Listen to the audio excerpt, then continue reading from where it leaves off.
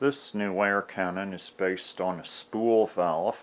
I made it up from the aluminum tank that I used to use on one of my other air cannons, but I decided to go with the CO2 fire extinguisher bottle on the other cannon, leaving this air reservoir free for me to reuse.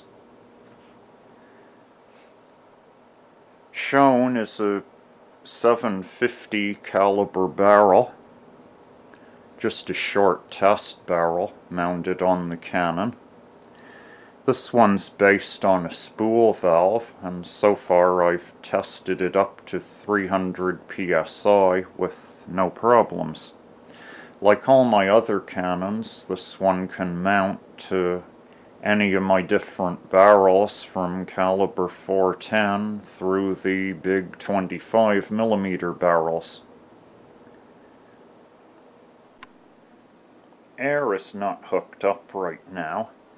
You can see a sample 750 caliber lead slug sitting in the open breech. It weighs 645 grains.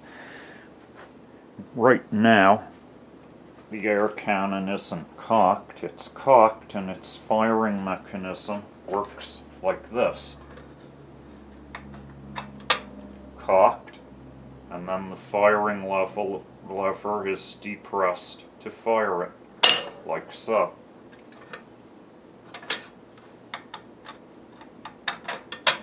Cocked, fire. Cock, fire.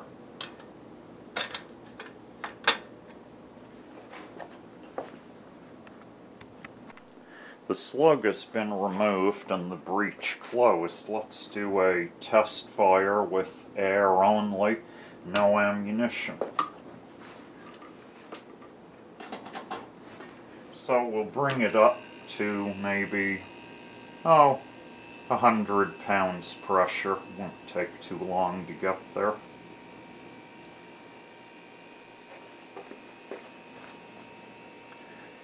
There's 75. There's 100 psi and firing with just air. And recock for the next shot. Repressurize.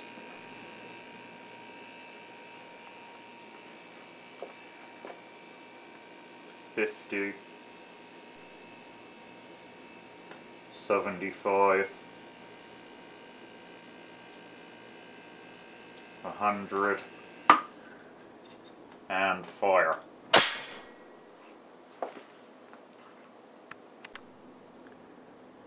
Well, let's take it apart, since it comes apart easily, and take a quick look at the internals. Okay, here it is disassembled so we can see the internal parts. Starting with at the front, of course, the trigger rod and its two L-clip supports. At the very back we have the two springs and their joining piece, the cocking knob, and then the part that holds everything in. In the middle is our spool valve assembly on its brass guide rod. The spool being here, it has an O-ring at each end for sealing. The two springs here and here are to help absorb the forces that are exerted by the spool valve when it opens and flies rearward with great force, allowing the cannon to fire. These two springs prevent any damage by absorbing the shock. This is a little hard to see, but we're looking down inside at the ports that let the air flow into the barrel when the spool valve opens.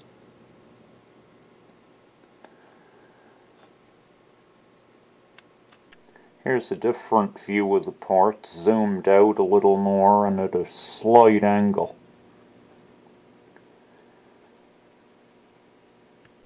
As you can sort of see,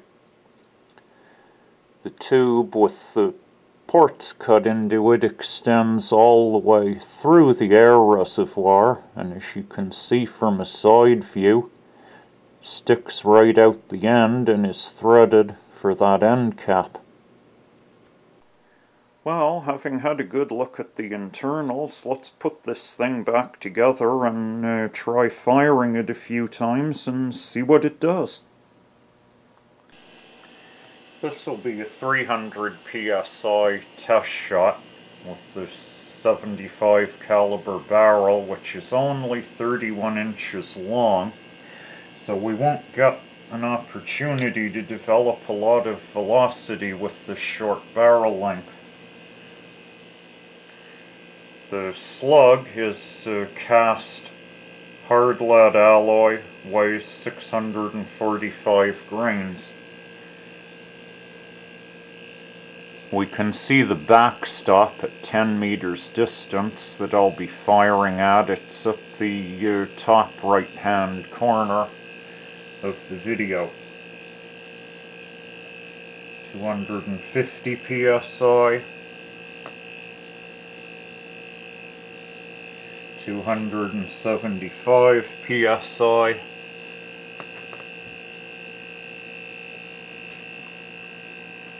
300 psi, and fire.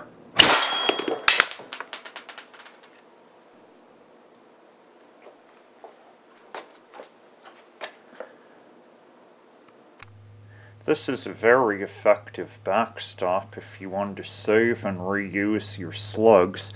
Basically, it's a large bundle of rags jammed into a plastic carrier. The slug just hits the rags and gets slowed down and stopped without being dented or damaged, and can be recovered from the rag bundle easily. For this test shot, I've switched to the Calibre 565 45-inch long breech loading barrel. It's been loaded with the 360 grain hard alloy cast lead slug. This test shot will be fired at 300 psi. The backstop is the bundle of rags in plastic container. This is of course backed up by a couple of sheets of wood and my normal 1-inch thick steel backstop plates. 250 psi, 275 psi, 300 psi, and fire.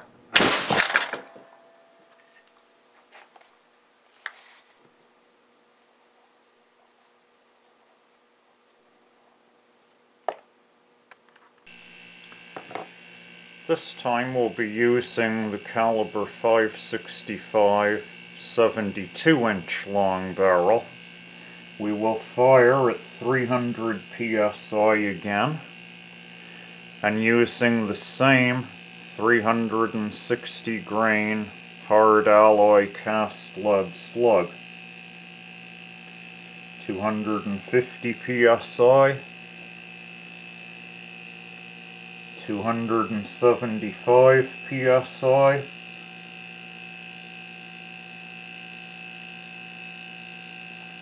300 psi, and fire.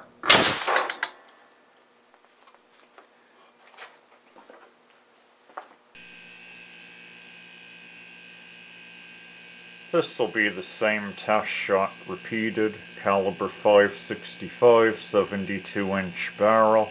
The exact same recovered 360 grain cast hard alloy lead slug. target is still the big bundle of rags that protect the slug from damage. 275 psi.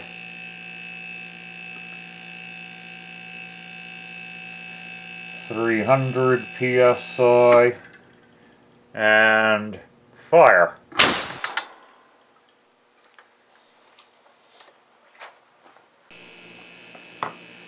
This will be the third test shot with the Calibre 565 72-inch barrel. We're again loaded with the same recovered 360 grain hard alloy cast lead slug. Backstop is still the big bundle of rags in the plastic case. We will fire at 300 psi.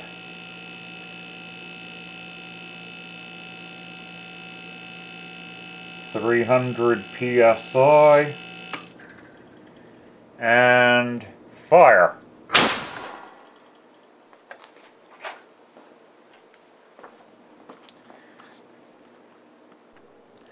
Here's a quick look from left to right of the firing setup I was using for the testing. Cannon can be seen on the bench to the left with the air compressor behind it. Breech on the copper 565 caliber 72-inch barrel can be seen. And as we pan over towards the right, we can see the chronograph on its tripod, and we can see the light for the chronograph and another light aimed to light up the screen of the chronograph so the video camera can catch the velocity in the video. The round travels through a doorway and 10 meters down the shop to the backstop. That's the setup.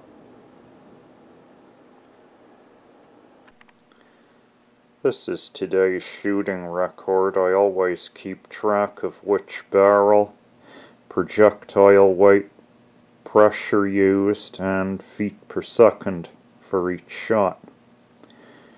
This I then take home and it goes into a Microsoft Excel spreadsheet.